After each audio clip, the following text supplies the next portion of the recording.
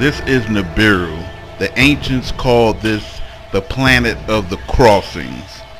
And basically, this is one of the greatest depictions of Nibiru that is out there on the net as of now. So you get these clowns that come here and challenge me. I'm the last one you want to challenge, because I'll prove everything that I say to be true, because this information comes from the Spirit of God, and it does. And these videos are given to me by the Spirit of God, which lead me right to the ones that I need to prove truth true and falsehood false. And so yes, this is Nibiru in all of its splendor and glory. And basically we got this guy that comes and says, this is not Nibiru, get your facts straight. Or people say, these are lies, it's not the truth, you know, it's fake, and whatever else you guys say that is your ticket to hellfire. And that's what it is. So I want you to watch this, and then I am going to prove Nibiru that you're seeing right here is what I say it is. So how do we prove that? Where did it come from? Ancient Sumerian text. That's where the name came from, and it's called the planet of the crossing. You know why? You see that cross on the front of it? That's why they call it the planet of the crossing. There's your cross right there, and we're going to cross-reference that with the ancient Sumerian tablets. So this is Nibiru on the ancient tablets, and look at it. Here it is again. Look at it. And now we're going to match it up with the Nibiru I see. Look at it. It's the same thing that's on the front of those tablets, the crossing. So you saw that crossing on the front of those tablets, and now you see the crossing in the actual Nibiru. Now here it is again with the picture that I am showing you in the middle. See how that match? That's Nibiru. That's why it matched. And then we're going to do a side-by-side comparison, and then I'll put half of the crossing over there in Nibiru to show that it's a perfect match and a perfect goddamn fucking fit, ain't it? That's what we're looking at. Let's do an overkill. I am sent by the Spirit of truth to deliver God's warning to the inhabitants of this earth.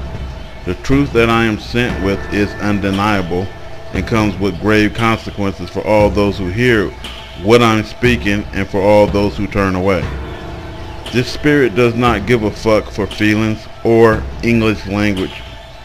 Most people here have subscribed to this channel because they know without a shadow of a doubt that I speak the truth and it's from their Lord, and never from me in any way.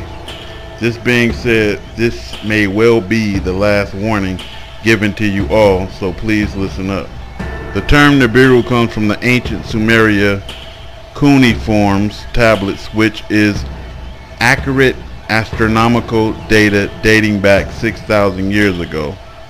And I'm not talking about the Anunnaki.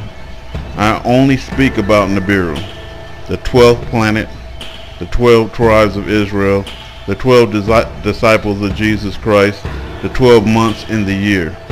The term Nibiru means planet of the crossing, and its cuneiform sign was often a cross. They clearly reference this other planet. They reference it as a large glowing red planet. They reference it as a cross, a glowing cross in the sky. Various depictions of Nibiru initially showed it as a glowing cross in the sky. Eventually it started to migrate into more of a circular winged disc, also taking on the shape of a cross in the middle. Eventually you can see as it's transgressed, we see it even in other cultures today, in Egyptian as well as Akkadian and various other Semitic languages, referencing the winged disc. So that everyone know what I'm talking about, there go your winged disc right there. Pros it right there, winged disc. And it's going to be matching the ancient Sumerian depiction of the winged disc. And now we're going to do a side-by-side analysis. Look at that. Those are your winged discs. I mean, it ain't going to get any more clearer than that. You know, that's it. And it's more to it. So let's continue. The Sumerian culture is the oldest known civilization know of based on the artifacts and monuments that still remain. The ancient Mayans predicted the return date of Nibiru passing Earth during its 3,600 year cycle. This coincides with the winter solstice of 2012, specifically at 11:11 United Standard UT time, December 21st, 2012.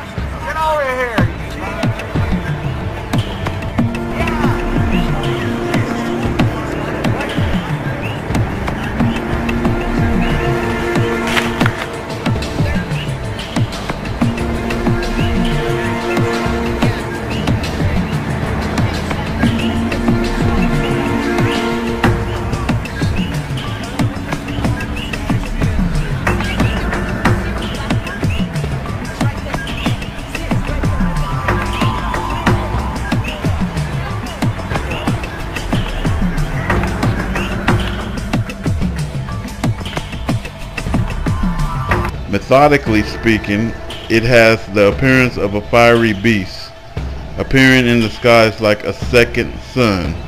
So biblically it's called Red Dragon. According to ancient texts, Nibiru is wrapped in a cloud of dust iron oxide red, making the rivers and lakes acquire a reddish color.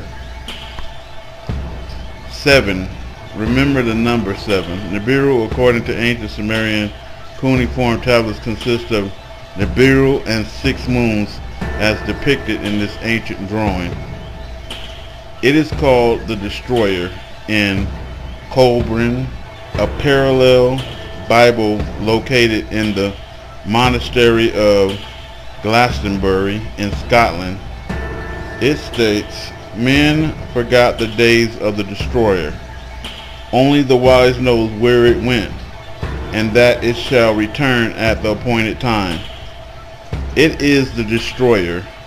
Its color was bright and fierce and ever-changing, with an unsustainable appearance, a fierce body of flames. Jeremiah 4:7. The lion is come up from his thicket, and the destroyer of Gentiles is on the way. He is gone forth from his place to make thy land desolate, and thy cities shall be wastelands without inhabitant.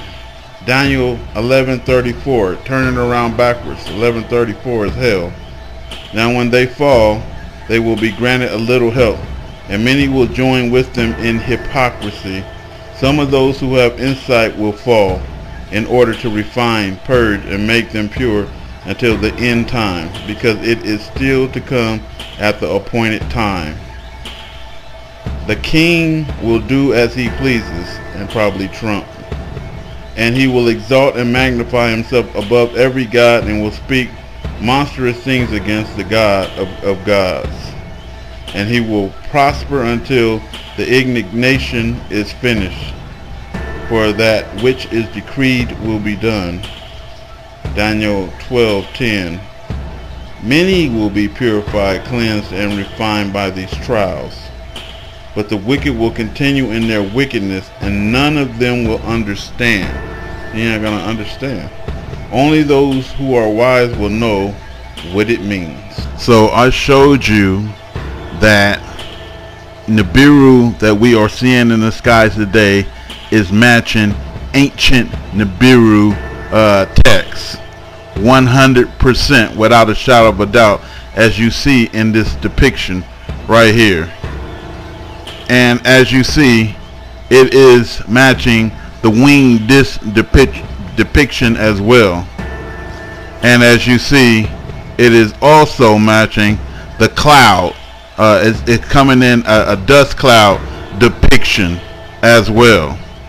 And so now I am going to, without further ado, give you the warning.